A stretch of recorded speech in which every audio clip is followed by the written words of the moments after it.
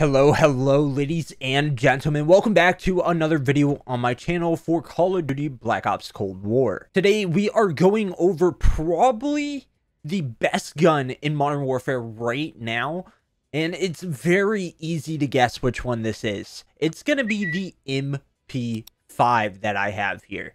Now, we're going to be jumping straight into these attachments here, and then I'm going to jump into a game so that I can show you guys just how good this gun really is. I know a lot of y'all probably don't need any kind of explanation of me showing you guys how good this gun is just because it's that good. Everybody knows. First, I run for my muzzle, the muzzle brake 9. This helps just ever so slightly with that vertical recoil control. Now, I see a ton of people run the agency suppressor. I ran this and the muzzle brake. The agency suppressor is not bad at all. I would highly recommend this for S&D or even free-for-all, any of that kind of stuff. But there is a lot of long-range maps, and this is a negative 25% for your effective damage range. And in my opinion, it's just not worth running this if I'm losing that much damage range. For my barrel, I run the 9.5-inch reinforced heavy. Now, this is going to give more effective damage range and plus 80% of the bullet velocity.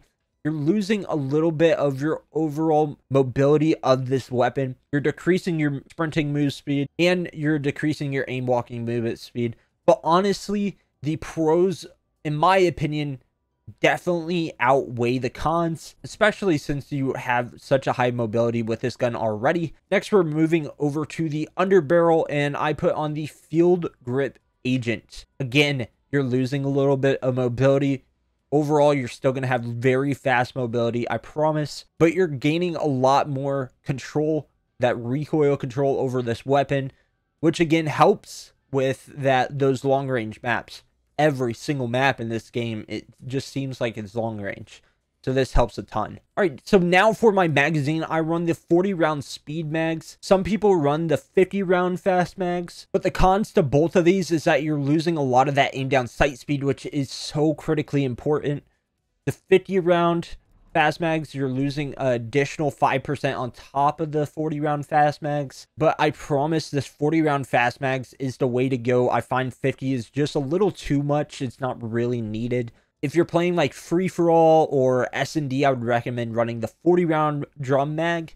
You're going to be reloading a bit slower, but you're not removing any of that aim down sight speed. I play a lot of longer range maps, the combined arms. That's what I'm going to be jumping to after this.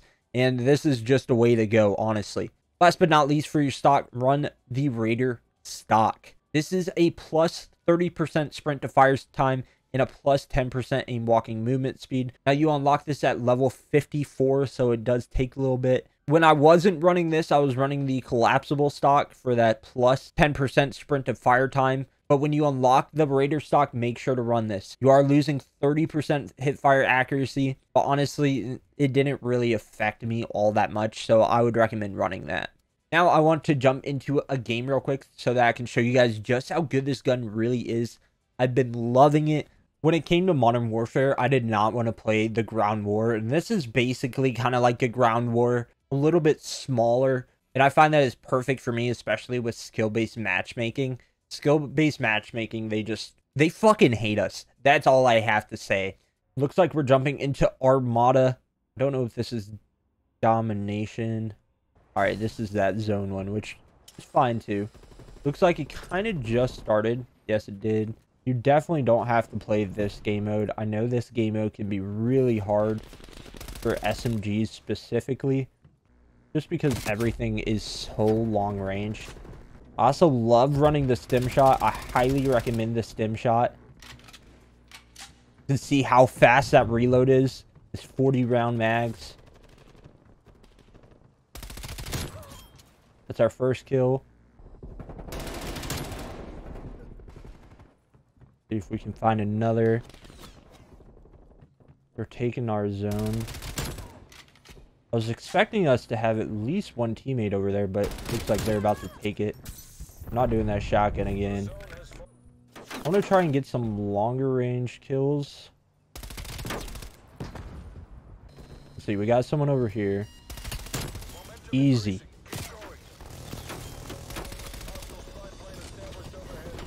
Alright. We pushed the zone back. Got another kill. Even though this is an SMG, if you have good accuracy, you're still going to be mapping people. You saw me get those 2 kills here. Probably about to die. Yeah. See if we can get this guy. Yep, there we go.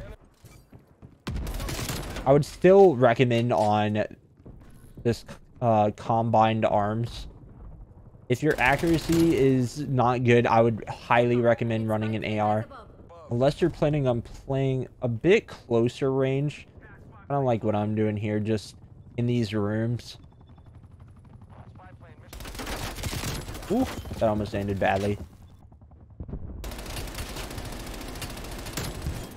I thought that was going to be a bad challenge. Got our armor plate. I love the armor plate score streak. It just gives you a little bit more time in at least 1 or 2 gunfights to be able to win that gunfight. That's one over here. Alright, I'm going to push back.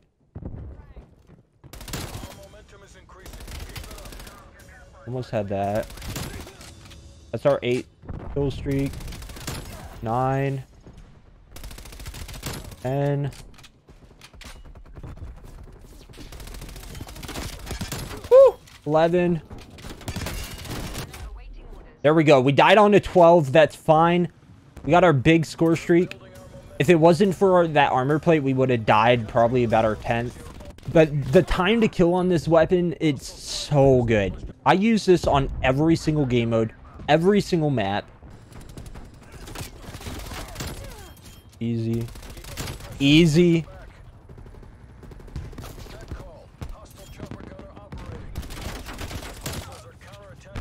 We really need to... I guess I'm going to have to go down there. That shotgun. That's fine.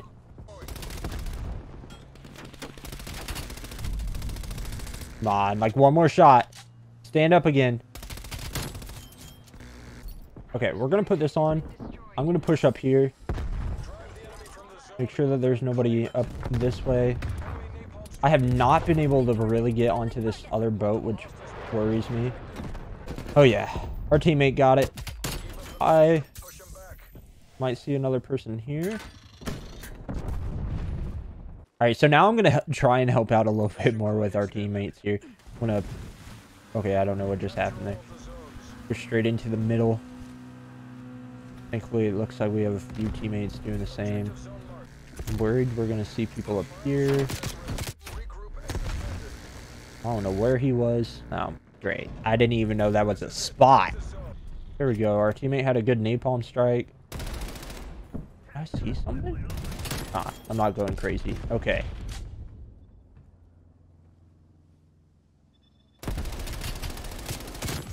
There we go. Hell yes. So it wasn't a terrible gameplay here. We went on a nice 12-round gun streak, so I can't complain. But again, this has to be the best gun in the game, without a doubt. If you're playing free-for-all, team deathmatch, any of the smaller maps, this gun fucking crushes. I jumped into Combined Arms solely because it's really the only game mode I can play right now, just because of skill-based matchmaking. It's the only one that I've been enjoying. But use this on anything. If y'all need to level it up faster, you can also jump into zombies. I heard that the experience also goes over here, and you level it up a lot faster. I also heard it takes about 1,300 kills in multiplayer to get it all the way to level 55, and I think I'm just at over 1,200. So it's crazy. But anyways, let me know what you guys think about it, or what you change around in this class setup. I would love to know, and maybe I'll try out yours to see if it's different. We're still really early on into this game, but I found that this works great for me. Anyways, thank you guys for watching. As always, I love you guys. I appreciate you guys, and I will see y'all in the next one.